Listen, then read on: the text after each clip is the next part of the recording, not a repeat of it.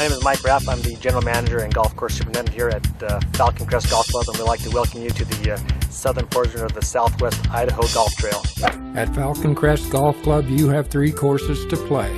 Robin Hood, a par 31 executive course, the 9-hole Freedom Course, a tribute from a father to his son that gave his life saving other people in Iraq, and of course the beautiful Falcon Championship Course.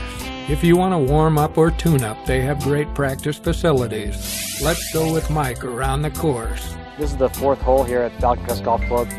Probably our first really difficult hole at Falcon Crest. About 150 yard force carry to a very uphill fairway, but it's got a scenic waterfall behind it. One of our signature golf holes. Much easier for the ladies, but still, once you get to the green, a very difficult hole. You know, Mike, I think the par 3 5th hole has to be one of the favorite holes out here. It's a good hole with a great view.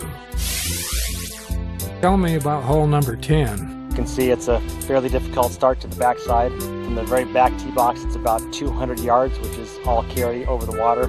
This is a great hole. From right here you can't see it, but there's a bunker in front of the green that's shaped semi like a falcon for the Falcon Crest Golf Course.